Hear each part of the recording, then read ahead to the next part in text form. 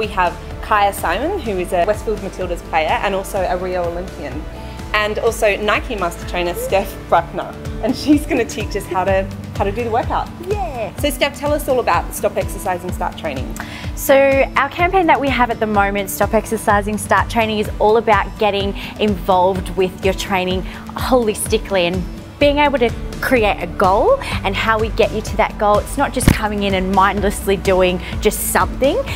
We want to make sure that each and every program, you've got a tailored program towards your end goal, whether that be strength, whether that's endurance, maybe you want to improve your mobility. So Steph, what have we got next? So next up is a strength movement. This is going to create strength in your lower body, so legs, glutes, and what I've done for you is I've given you a dumbbell to load up your core as well. So most importantly for our bodies, we need to make sure our core is strong so we can stabilize in anything that we do on the field.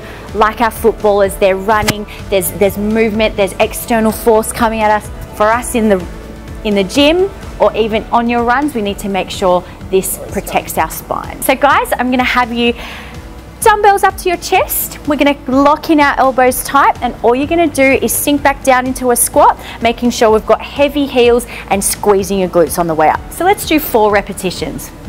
So sinking down, squeezing up, good. And I want your eye line ahead, so we think of that lift all the way up through the spine, beautiful, and tummy on, super tight and braced.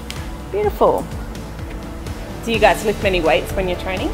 Yeah, we do. I mean, I'm probably in the gym twice a week, and there's combinations between mobility stuff, proprioception work, a lot of weight stuff, and we squat a lot, whether it be a back squat, whether it be a goblet squat. There's all different versions that we do, but they're all just as important, and they all target, you know, those main muscle groups as well as the small muscle groups that we need.